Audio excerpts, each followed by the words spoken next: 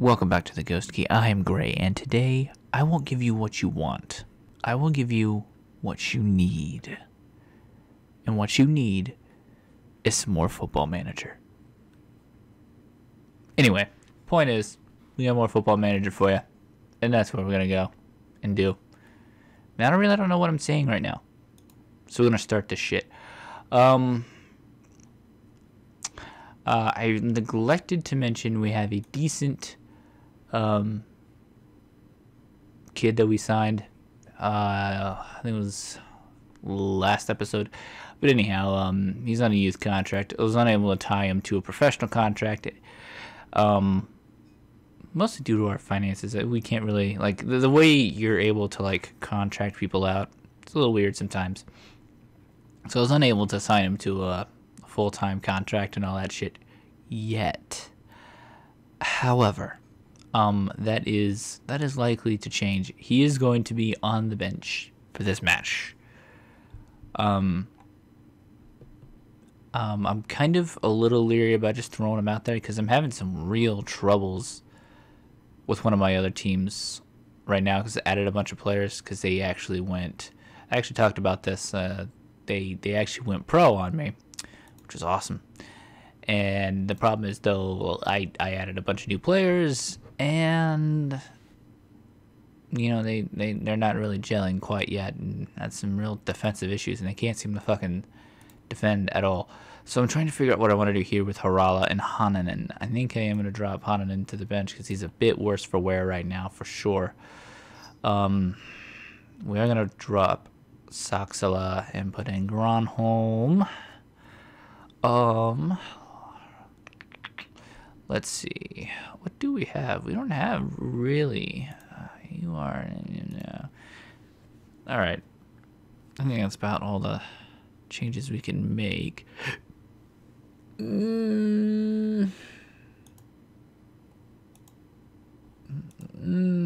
Or should I look at? Ooh, Virda.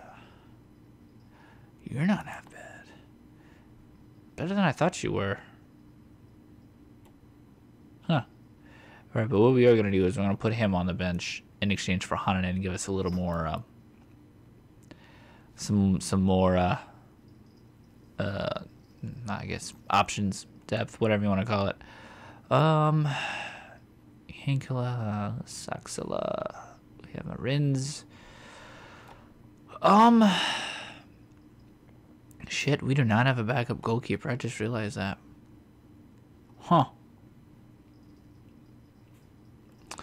This is what I will do, though.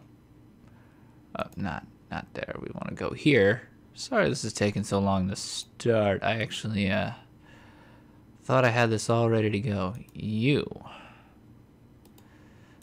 Let's actually, yeah, I can go here. I can go there. Put you on the first team squad. I'm still trying to get used to the new skin and everything. Still kind of having some troubles remembering where shit is. I think I'll just have to go and just deal with Harala being out there. As much as I hate to say that, actually, we don't have another. Oh, I know what we can do. I got some ideas. I got some ideas here. This probably won't do us any good.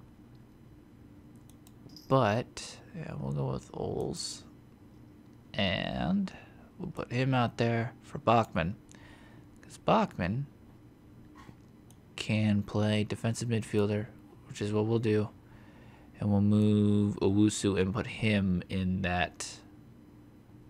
Yeah, Harala. Yeah, okay. All right, and we'll put him there in that spot. That's what we're gonna do. And or we could just start the kid, but actually Suisi, really should, but not so soon after signing him. I don't think. I think we'll just deal with it as it is and probably get kicked out of this competition, but that's okay. We're all right with that. We're okay with that. We're not entirely too upset with that. Holy shit, we got a lot of numbers to give out here. Let's go with. So let's see. You'll get number 2. I'll give you number 2 because I got high hopes for you. Got high hopes for you, kid. Anyhow, all right. So let's get this started.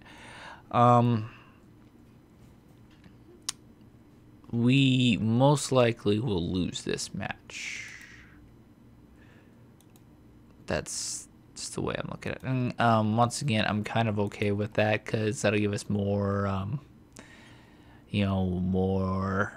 more time to kind of focus on the league matches. And we don't have a real deep team, so we kind of have to just, just deal with it. I mean, we're not going to have a whole real deep team, so we're not going to be able to really... Oh, boy, that's loud. There we go. We don't have a real deep team.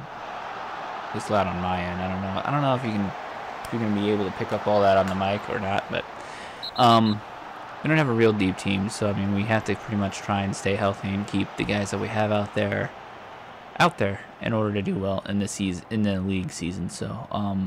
And considering since we've already won a competition, a cup competition, have some silverware in the cabinet, I'm okay with dropping this one. So I'm not too upset about it. Their league setup is similar to Ireland's fixture. Well, not really, I guess. Yeah, I guess fixture list to their kind of their competitions, because we have the Finnish League Cup, we have the Upper League Cup or whatever it was called, which is what we already played and won. We've got that at the beginning of the season.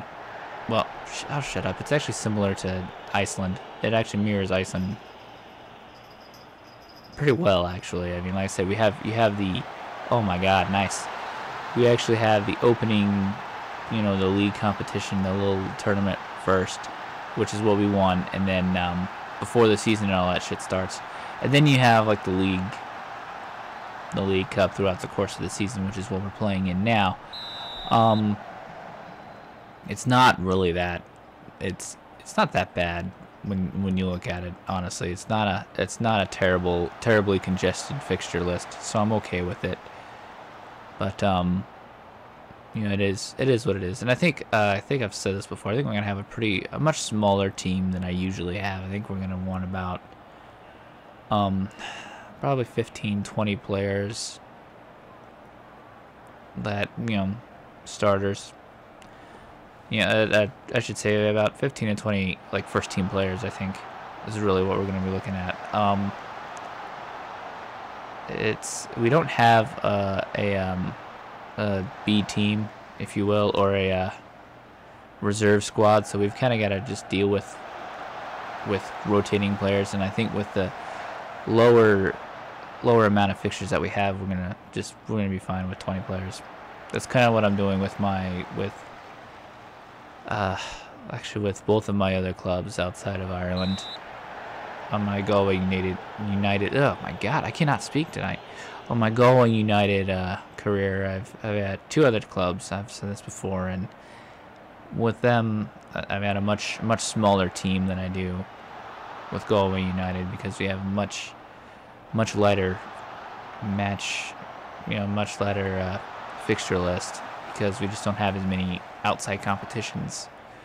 Especially in Iceland, because I mean they only play like some 22 league matches a year, because the league is small and they don't play each other like 3 times or anything stupid like that.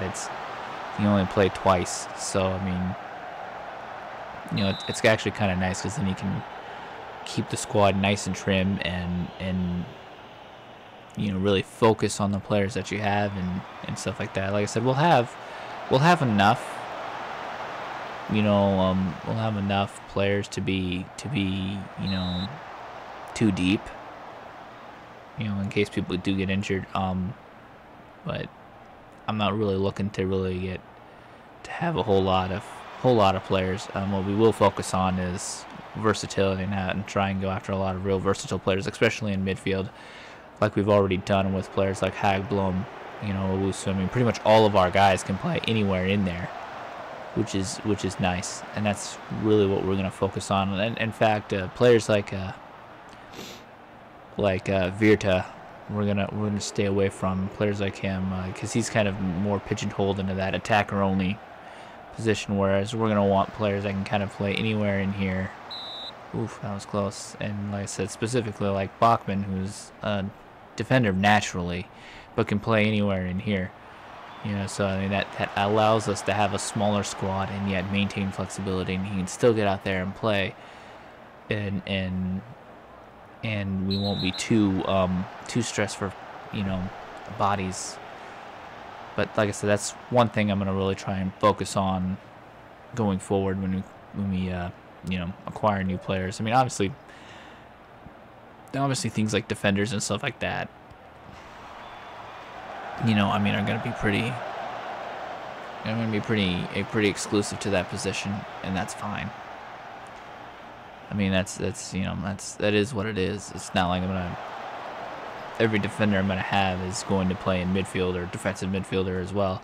It's nice to have that, certainly, and that will be, you know, and if we can find players like that, those will be the players that we'll go after over someone who's strictly a central defender.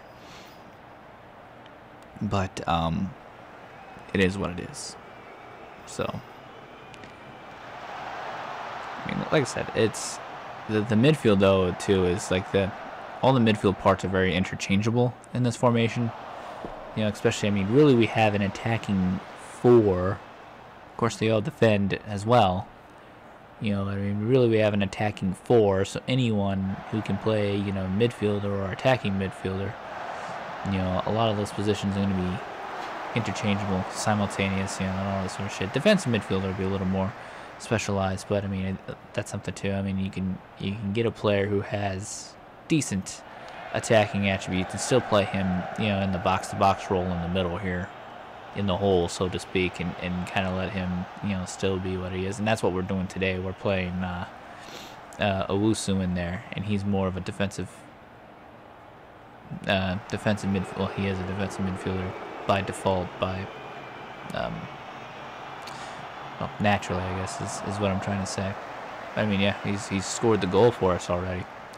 So, and like I said, it's nice to have those interchangeable players, because now, like I said, when you have some players that are a little worse for wear, you can really, you know, still maintain the same level of consistency theoretically, and yet at the same time have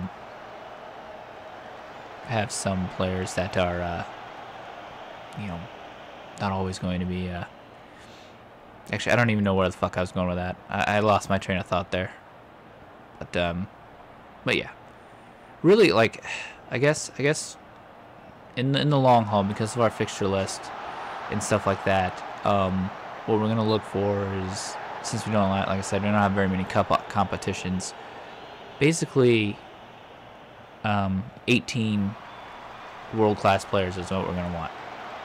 Enough to fill out the bench with world-class substitutions, and of course our starting 11 are going to be world-class players.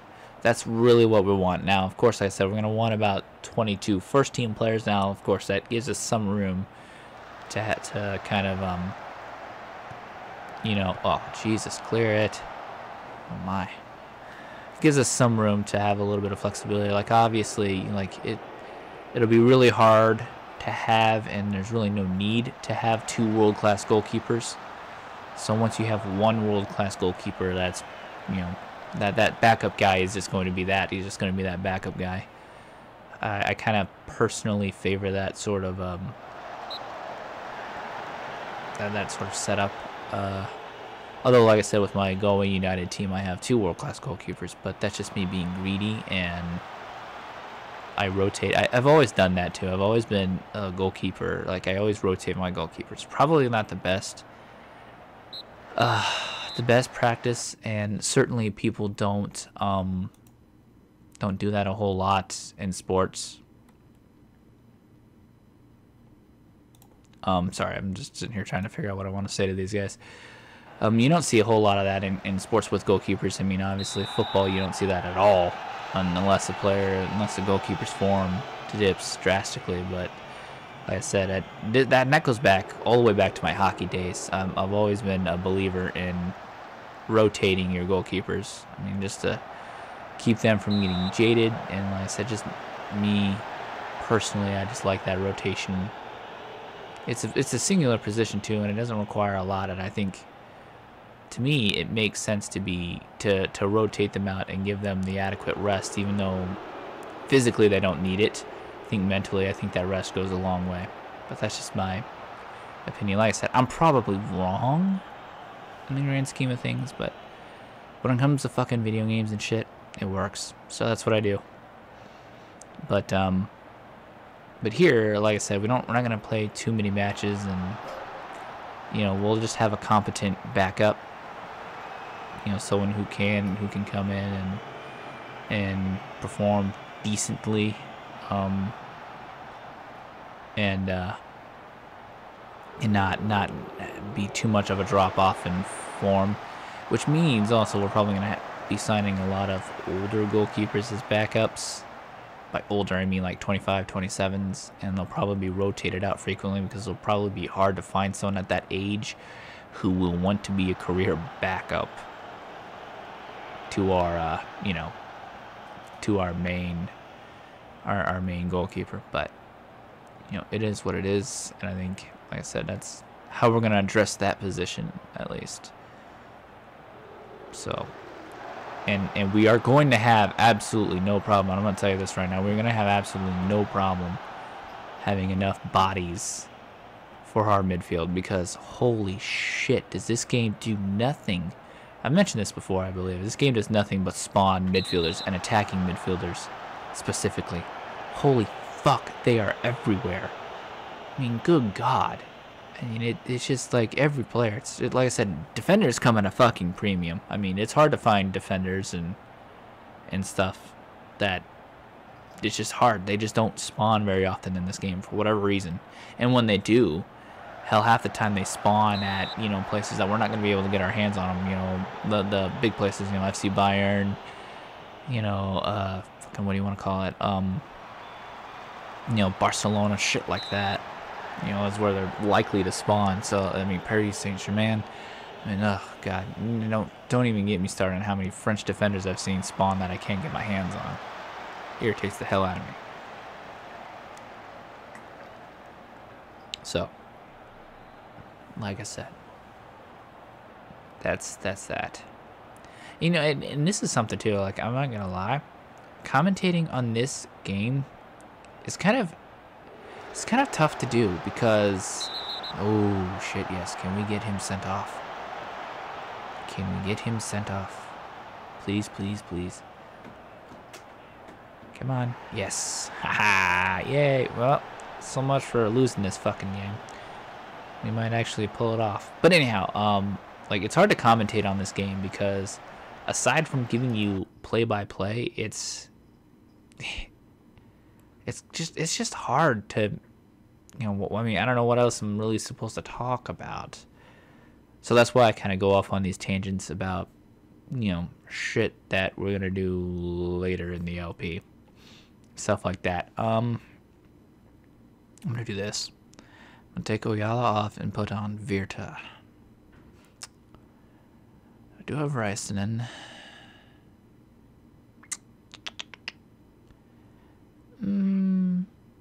Actually, let's do this. I'm going to take Ose off, and we're going to switch Rysonen with Bachman, because I believe Bachman can still play in that midfield, if I remember right. And Owusu is a defensive midfielder by trade. I'll just leave it at that. We'll just leave it at that. I want to put Suisi out there, but I don't know, with a 1-goal lead and a 1-man advantage. I don't know if I really want to do that. But anyway, especially I was thinking about it when I saw Romali almost get a card earlier. I thought about just taking off whatever defender I had with a card and then putting Suisi out there to play. But I mean, in a high stakes game like this, I guess, I mean, it's not a big deal. Like I said, I mean, I kind of expected to lose, but the farther we get, the more money it is in it. And if we can knock off one of the better teams, which FC Lahti is, probably a top 4 club, honestly, in the top division, I would say. But I mean, if we can knock them off, you know, I think we'd be in a good position. But that's just, you know, it's one of those things where, like, if you can knock them off early and then have, you know, another one of, like, the big 4, so to speak, get knocked out by some other means before you get to them, that goes a long way towards giving you a good run in a tournament competition, because, you know, I mean, it's less, you know, fewer big clubs out there to get in your way. So, but I should mention that I've had some really good Rysonen, you idiot. I have had, as I've said before, a ton of, not luck, but I mean, just really good results with this formation. I mean, with my Viking club, which, like I said, is probably, not only did we get through the group stage, but we beat Arsenal at home 3-0. Fucking great. I mean, it was fucking great. I can't express enough. I am gonna put Romali Suisi out there though. Shit. We're gonna take Oles out because I think he's the weaker of the two. So I just want to get him out there and give him some time. Of course, now my entire midfield's all getting fucking carded, so there's that. But yeah, we've had some really good results with this formation. I'm really happy with it, and I think you know, this is going to be what we're. Jesus Christ! Seriously, he just goes out there and gets a card. This is getting fucking ridiculous. This is getting fucking stupid. I hate when they do this shit too. Like, I hate when they just start throwing fucking cards everywhere late in the game. It's like, why? Why? If you've let this shit go the whole damn game, what is giving cards to everyone with 2.5 minutes to fucking play in normal time? You know, not including added. Why? What the fuck? Like, what is that going to accomplish? How is that going to change the game or enforce rules any better than you have been the entire match? I mean, to me, it feels like when they start giving cards out in the 85th, 88th minute, unless they're really egregious tackles, it feels like they're just, you know, fulfilling a quota. I mean, and this, you know, and I have no real vendetta against football referees. I think they're better referees than any American sport I've ever fucking seen, quite honestly. I mean, Americans, I've seen a lot of Americans bitch about fucking soccer and how the refs have too much power and how they control so much shit and how they're supposedly have all these vendettas against players. But when you watch American football, and I mean the NFL type shit, I mean, talk about some bullshit calls. I mean, they just throw shit around whenever the fuck they feel like it. And whenever the fuck they feel like ignoring stuff, that's the way the game is. But anyhow, we secure a 1-0 win. By the way, I got a little piece of mail in my inbox here, in the game, not you know, in real life or anything. In the game, we have in fact extended the longest, I guess, shutout record for AC Oulu in all competitive competitions, like 6-7 games now, and we just extended it again, obviously, because it's you know, it is what it is.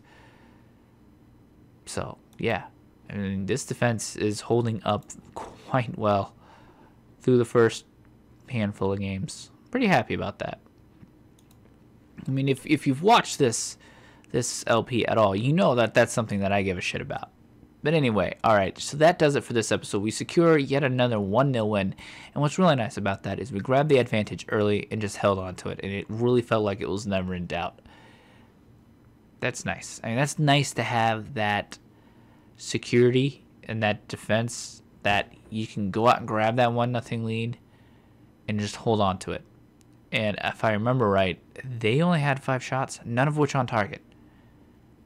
And we had twice as many shots and only 3 on target. But still, I mean, it's nice to know that you have that sort of defense that you can rely on. And that's what I want. That's what I look to have here. Whenever I play, football, I mean, that's really what I look to build is, if you only need one goal, or if you can only get one goal, you only need one goal. But anyhow, all right, so that does it for this episode. You made this far on YouTube. You know what to do. Like, subscribe, comment, all that shit. Remember, the Ghost Key is the only place where pants are optional.